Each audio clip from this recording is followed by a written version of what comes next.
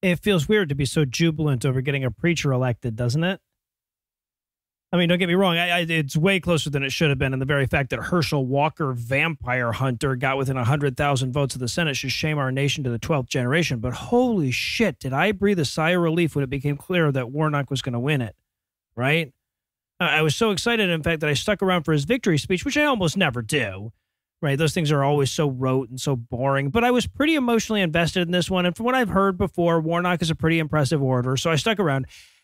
And look, I get that he's an ordained minister with 11 siblings from rural Georgia whose middle name is Gamaliel, right? I know the good Lord's a coming as soon as he starts talking. I'm not caught off guard by it. But that doesn't mean that when 11 words into his speech, if you don't count the crowd work, we got to God be the glory, I wasn't disappointed.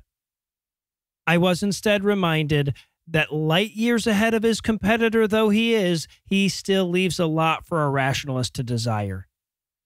Now, don't get me wrong. I don't really take issue with the way that Senator Warnock invoked his religion in his acceptance speech by and large. Right? He started off with some silly shit about how this victory is a reminder that, quote, we pray not only with our lips, but with our legs, end quote. It's a funny way of saying, don't expect the magic I sell you to actually work, though.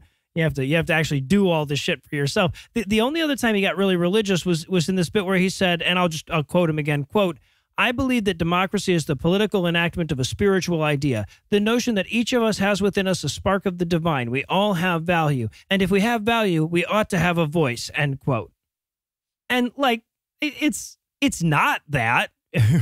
That's not what, like, democracy is the enactment of a secular idea, and it only works when it is that, and we all recognize it. But fine, okay, I'll set aside my issue with the sentiment. Like, if your undying love for Battlestar Galactica cosplay inspired you to be a good senator, I wouldn't mind you bringing that up in a speech. So sure, have at it, man. Your favorite fictional character inspires you to legislate, whatever. But the one time that he brought up religion where it really echoed the loudest for me were those first few words. That bit when he humbly offered up all the glory to God. I mean, that's hardly unique to Raphael Warnock. So I'm certainly not faulting him above other politicians for it. It's a shibboleth of humility that damn near every American politician in my lifetime indulges in. Right? It's a clarification that pious people wield like a sword.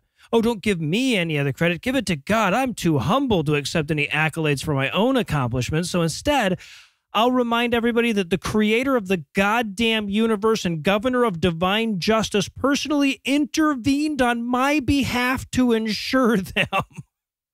I mean, how much less humble can you possibly be? Oh, it's not me. It's the fact that the very giver of life and meaning decided I was better than my opponent. I mean, don't get me wrong. If there was a God, he would certainly prefer Raphael Warnock to Herschel Walker. I feel pretty confident about that. But it's not exactly the declaration of selflessness they seem to think it is when they say it. Instead, it's a way of saying, if you think I deserve accolades and applause now, wait until you see how humble I am. And it should be treated accordingly.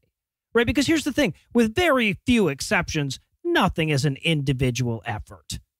Right? If you're standing up on a stage or in front of a microphone or whatever, and you're in one of those positions where a Christian might offer the glory to God, there are almost certainly a whole fuck ton of non-fictional people more deserving of that praise. And you're taking it away from them on God's behalf, right? Real people made this shit happen, not Bronze Age deities. And yes, of course, Warnock thanked his family and his campaign staff and the volunteers and the voters and all that shit. But first and foremost, above everybody else, he thanked God. He thanked an imaginary being that exists only in his own head, which means that, first and foremost, he thanked himself.